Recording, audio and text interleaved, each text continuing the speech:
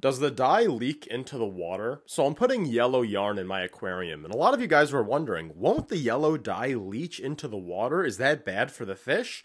Well, the good thing about this yarn is 100% acrylic, meaning that it's not dyed yellow. It just is yellow. Like at its very, very base of the core, it just is yellow. It's not dyed. A lot of you guys were also asking, shouldn't I have pre-rinsed the yarn before putting it in the tank? And honestly, you are correct. So the first time I did this, I actually forgot to pre-rinse the yarn just because I wasn't thinking it was a plastic. When I normally put plastics in my tank, I don't pre-rinse them. But this being such a microfibered, plastic with so many little pieces, I definitely gave my goldfish an extra dose of microplastics by not pre-rinsing it. But honestly, not the biggest deal. But just for safe measure, it's probably smart to pre-rinse it. Also, why not just use plants instead? Half the plants I use, they just die. I'm still trying to master growing plants in aquariums.